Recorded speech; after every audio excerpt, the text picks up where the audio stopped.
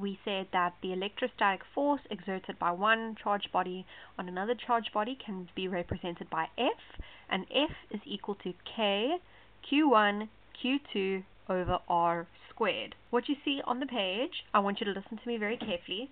I am going to be speaking about the direction of the electrostatic force before we jump into more complex calculations.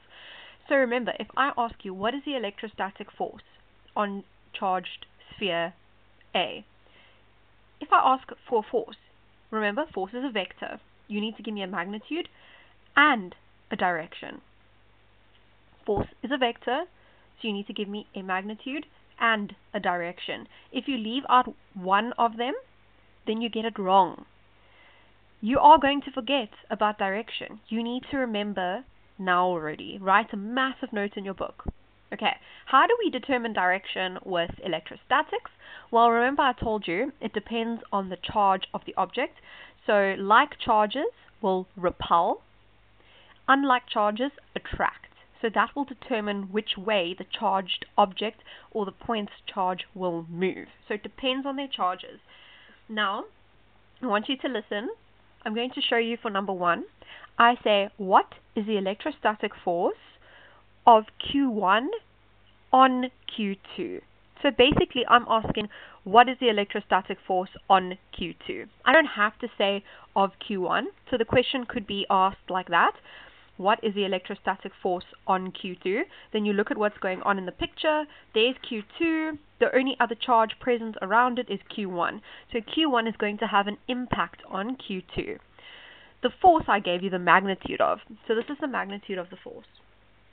This is the magnitude. But remember what I told you. You can't tell me that the force, so you can't give me this answer. The force on Q2 is 10 newtons. Why is that not good enough? Because force is a vector. You need magnitude, which I've given you, and direction. So now let's think about direction. Here's Q2. Now I want to know what's the force on Q2. So what's Q2 going to do? Q2 is a positive, and this guy over here is a positive. So will Q2 be attracted to Q1, or will Q2 be repelled away from Q1? Think about it. Positive and a positive, like charges, repel. So Q2 is definitely not going to go to the left.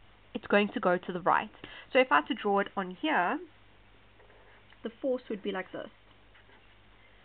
There's the force. So this would be the force of Q1 on Q2. It's the force that Q1 has on Q2. So because of Q1, Q2 is going to the right. So your answer is the force on Q2 is 10 newtons to the right. If we had to ask what is the force on Q1, then the force on Q1, where would Q1 go? Because they're both positive, Q1 would go that way. So the force on Q1 would be 10 newtons to the left. Remember, each of them will experience the same magnitude of force, but in the opposite direction. So I give you the magnitude of the force again, and I say, what is the electrostatic force of Q2 on Q1? Here's Q1, here's Q2. This is a positive, this is a negative. So what do unlike charges do? They attract, right? So unlike charges attract. So what is the electrostatic force of Q2 on Q1? So this on Q1 means that I want to know what Q1 is going to do. So where's Q1 going to go? Q1 is going to go to the right. How did I know that? Because Q1 is going to be attracted to Q2, so he's going to travel towards him. So this is the force that Q2 has on Q1. So my question is that, my answer is force on Q1 is 50 newtons. I gave you the magnitude. To the right. And if you want, you can put in brackets that this is attraction. Okay. And in this case, it was repulsion. Okay, number 3. What is the electrostatic force on Q2? So on Q2, see, I don't even say what is the electrostatic force of Q1 on Q2. I just went ahead and said on Q2. So what's happening to Q2? This is a negative, this is a negative. So where's Q2 going to go? well, because they're both like charges, Q2 is not going to go towards Q1. It'll try and get away from Q1, so it'll go this way. On Q2 is 1.25 newtons to the right. So again, I'm repeating myself. Force is a vector. You need a magnitude and a direction. We're jumping into a slightly more difficult example, so I guess you can put a star here because this is taking it up a level. As you can see, we have 3 charged objects now. What I need you to understand is that if there are 3 charged objects, they are all going to affect each other. Okay? So I'm going to say this next part slowly because I need you to understand. So here's Q1. Q1 will be affected by Q2 and Q3. Even though Q3 is far away from it, it'll still feel its effects. Q2 is in the middle. Q2 will be affected by Q1 and Q3. In other words, it'll experience the effects of both. So what that means is Q2 will be attracted to Q1, see they are unlike, and Q2 will experience repulsion because of Q3. In the same way, Q3 is affected by both Q2 and Q1. Even though Q1 is far away from Q3, this guy over here on the end will still feel his effect. Okay, it's just a bigger distance. So let's read the specific question in this case. Question 4. What is the net force on Q2? Now I gave you the net force. We're going to have to work it out when we do calculations, but I gave you F net on Q2 is 3.80 newtons. But what I want to show you is Q2. What is the net force on Q2? If I have to show direction, Q2, where will Q2 move because of Q1? So ignore Q3 for a moment. Q2's over here, Q1's over there. He's positive, he's negative. Q2 will be attracted to Q1. So this will be the force of Q1 on Q2. So to the left, this is the force that Q1 has on Q2. Then, let's look at Q2 and Q3. Ignore Q1. Q2 is positive. Q3 is positive. So ignoring Q1 for a second, will Q2 move towards Q3 or will Q2 move away from Q3? Well, because they're both positive, we know that like charges repel, so Q2 will want to move this way.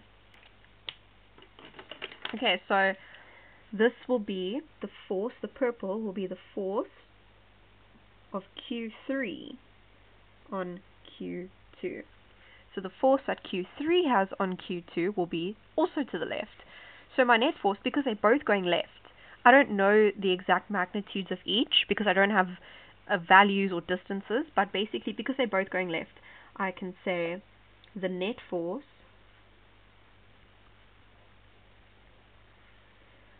on Q2 will be 3.80 newtons left. I know that. I can say that because I know that both of them are affecting Q2 and pulling it left, essentially. Okay, let's do 2 more. So what is the net electrostatic force on Q2? Now this one is a little bit more tricky. I can't actually give you a overall direction. You'll see why now. So we look at Q2. Q2 is a negative. Ignore this one for a second. This is a negative. That is a negative.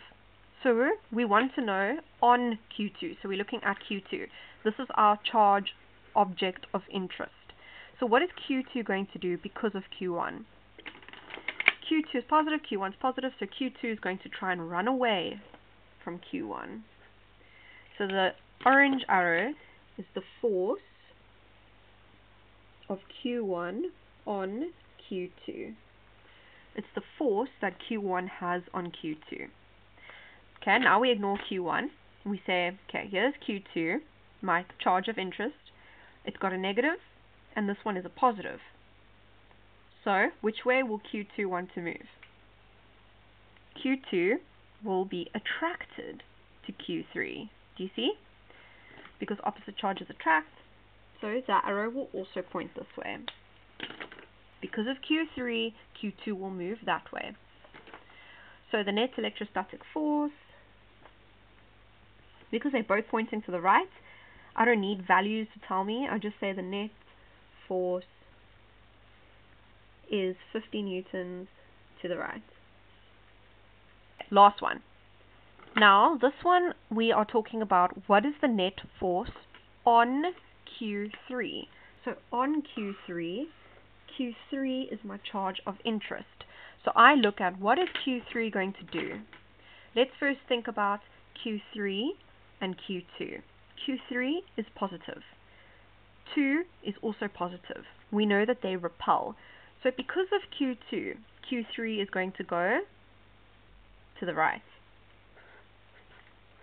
Is the force of Q2 on Q3. Then ignore Q2 now, we've sorted that out. Now we're going to look at Q3 and Q1.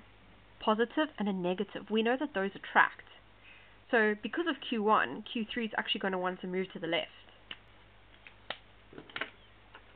The force of Q1 on Q3. Now, grade 11s, I hope this makes sense to you. I can't write an answer here because I know that the net force is 10 newtons, but I don't have magnitudes for this force and this force. I don't know which one won in the end. So if this was maybe 60 newtons and this was 50 newtons, then this one would be 10 newtons more. So 60 and 50, so I'm pulling, just think about it like this, I'm pulling with 60 this way, I'm pulling with 50 this way. Okay, the difference is 10, and it'll be 10 to the left, because this one will be bigger. But, I don't know, maybe this one could be 60, and this one could be 50. Okay, then it would be 10 newtons to the right. I don't have enough information here, but all I wanted to show you with these small examples is how to determine the direction. Okay.